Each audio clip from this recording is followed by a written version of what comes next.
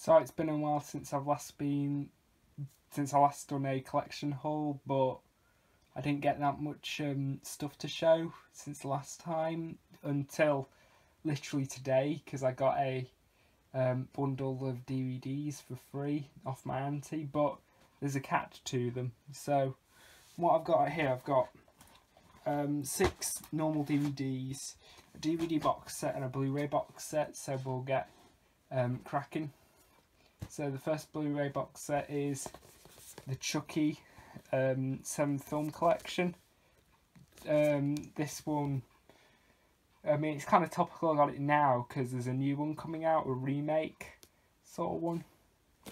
So it's not that complete anymore, but oh well. Now I already have the first 2 Child's Play films on DVD, but I wanted to get the Blu-ray replacements for the first one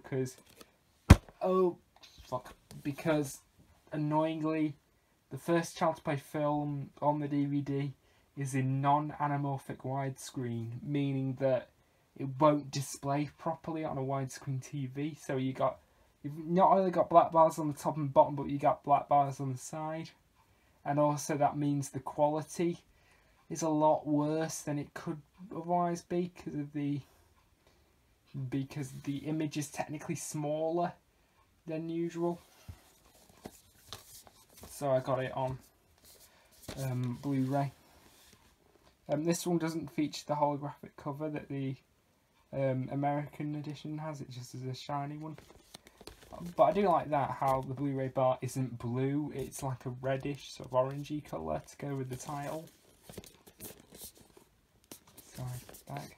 This is the first time you could get all the Chucky films on together in the UK. There were a couple of sets released in the US, but there was never one released here due to...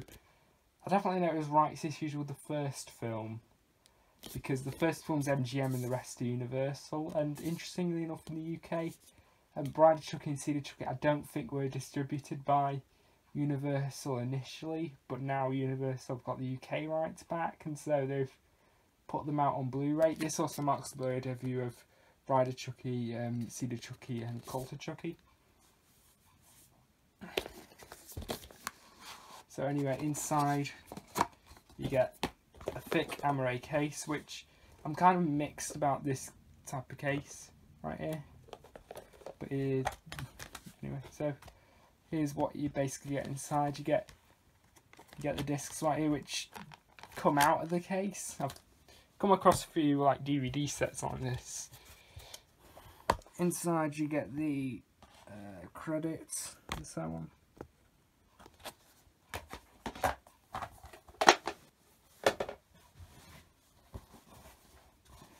And here you get the films themselves. So here's Child's Play 1, which is probably my favourite one of the series. It's hard to say, it's either the first one or the second one. Although I've only seen the first 2, so I can't properly comment.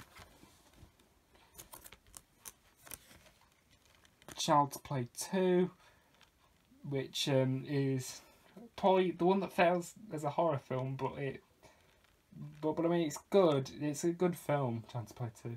It's got that great moment at the end when they're in the factory. That's really the only reason to watch it, honestly.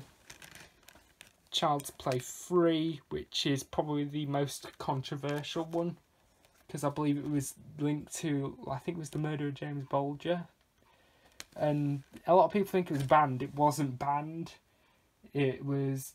I think the distributors put it out of print initially, the VHS version, until I think it was later on in the 90s when they finally reissued it. And interestingly enough, this one,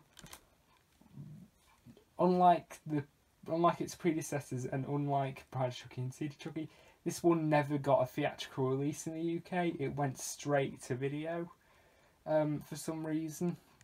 Maybe it might have been because it might have been a flop in the US. I think it was released theatrically in the US, but not in the UK. Bride of Chucky, this was the one when they finally turned self-aware and they turned the series into horror comedy. And this one, the rating has been knocked down. It was originally an 18 in this country, but they've knocked it down to a 15. Seeded Chucky, this is the one I'm going to go into with the lowest expectations, because I've heard a lot of people say this one's terrible, because although I've heard it's okay as a comedy, but terrible as a horror film. But I won't view it as a horror film. Cursed Chucky, which was the sort of one, the new one. This one was also released straight to video in the UK and the US. Same as the next one, which is Cult of Chucky. Yeah, so got that. And then the DVD box set, which I paid for, was the Alan Partridge collection. Ha ha! So I wanted to watch Alan Partridge for quite a while. Prior to getting this, I'd seen the James Bond episode, Not Stop Getting Bond Wrong! And I'd seen a few clips before, like Smell My Cheese and The Obsessed Fan, but I got this. So this one, it's not that complete anymore, because that new Alan Partridge series he did, which I've heard is either meant to be okay or shit, depending on who you ask. So it started out as, obviously Alan Partridge started out on radio, but as I say that, he was fictional, Alan Partridge. He was a fictional, like mocking of talk show hosts. And it started out as Know Me, Knowing You, which was originally a radio series, and then it turned into a TV series. The TV series was like a mock talk show, and it was okay. It wasn't that brilliant. I like it, don't get me wrong, but it was better when he did the sitcom later on.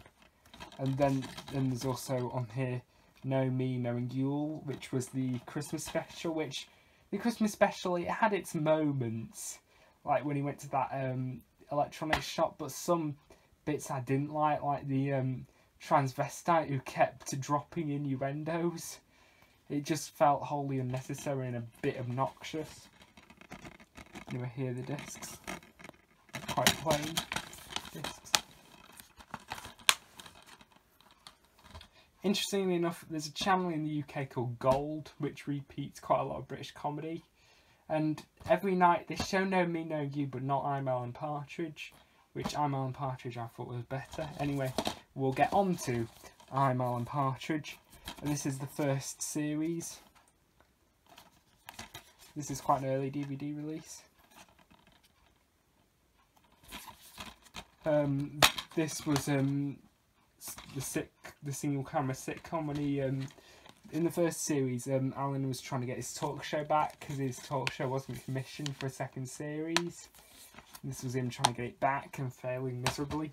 Spoilers. And then we move on to series 2, which was done years later. It was done in, I think, the early 2000s. Know Me, Knowing You was done in sort of the mid-90s. The first season of Alan Partridge was done in the late 90s. This was done in the early 2000s. And this was him basically just giving up on the whole talk show idea and just moving on to other things. Like trying to sell his failed novel. Not his failed novel, so his failed biography. Here are the discs.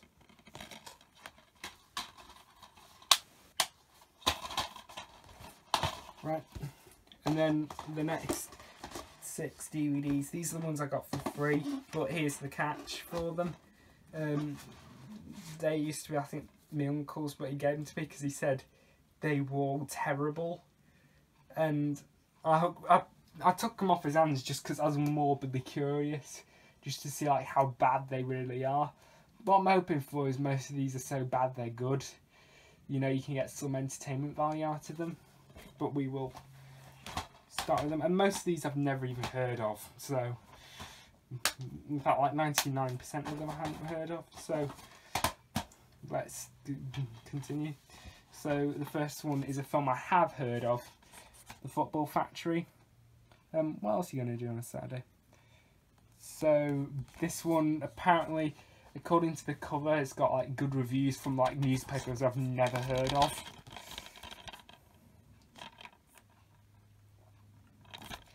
So I assume this film's about football hooliganism. I could be wrong, but it probably won't be very good. But you know, I'll be optimistic.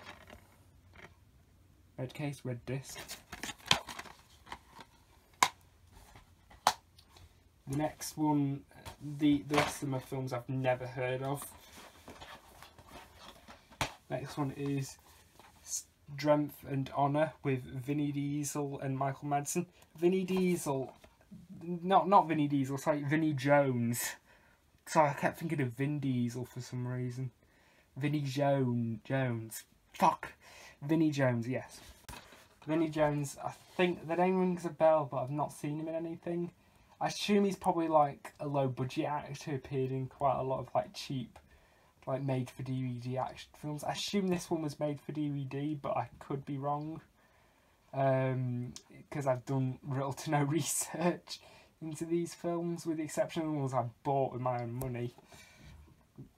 And Michael Madsen, who I have heard of. Wounds heal, scars fade, glorious forever. So I'm probably gonna... So this is probably just gonna be like some shit action film, honestly. Some action film schlock. But we'll see. We'll see. It's probably gonna be so bad it's good. It's probably gonna be entertaining. Still, my expectations are not high. Here's the disc. Next one is another Vinnie Jones one. Blood Out.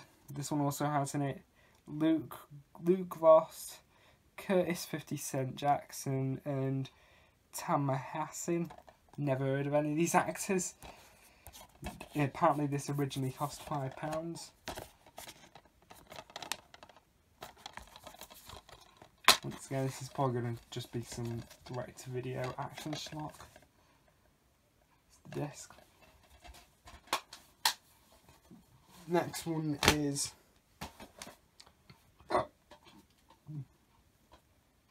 Essex Boys. Compelling, clever and unpredictable according to Heat, and sexy, essential viewing according to The Mirror. This one has in it Sean Bean, who I have heard of, Alex Kingston, Charlie Queen Miles, and Tom Wilkinson. Never heard of any of those other people except for Sean Penn. Not Sean Penn. So what the fuck? I misread it. Sean Bean. Yeah. Fuck. I kept looking at it, thinking it was Sean Pegg, but it's not. It's Sean Bean. What the fuck is wrong with me? So, anyway, Sean Bean. So if it's got Sean Bean in it, you know he's going to die. That's pretty much kind of a given. If Sean Bean's in your film, he's going to die. I haven't even heard of it, and I already know he's going to die. If you know what happened, you'd better keep your mouth shut. This probably looks like some shitty thriller, but it could be good. It could be interesting. Here's the disc. Upside down, I can't be arsed switching the discs around. Next one is Green Street 2. I don't even have a Green Street 1. So, what the hell? So, I can imagine I'm probably not going to get this one. And I assume this one's about football, because it mentions football on the back and so on. So it probably won't interest me, but, you know, it could be good. My expectations aren't high. It's probably going to be shit. Here's the disc.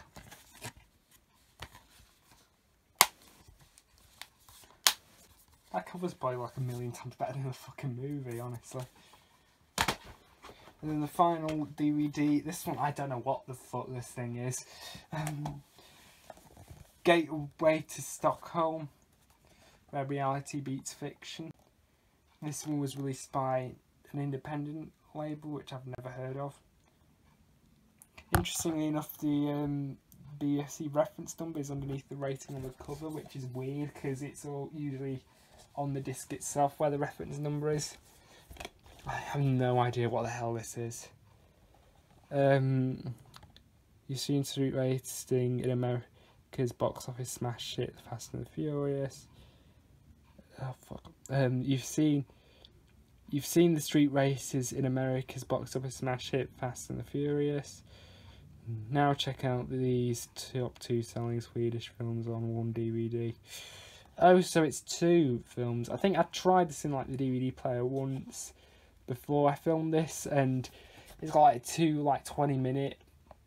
I don't know what. Just like footage of idiots driving. Basically, I've got no idea what the hell this thing is. So I'll keep it for curiosity's sakes, but you know, I'm probably not going to watch it. I'm probably never going to watch any of these, to be honest with you, but you know, I don't know. I'll see. I'll probably watch them at some point. Maybe this is a plan. I might do a live reaction to them, or a live commentary rather, because I don't show my face on camera, so it'd be more like a live commentary. So if you're interested in seeing live commentaries in any of these, on any of the 6 films I've shown, then please drop me a comment if you're interested, and I'll see what I can do. So anyway, bye.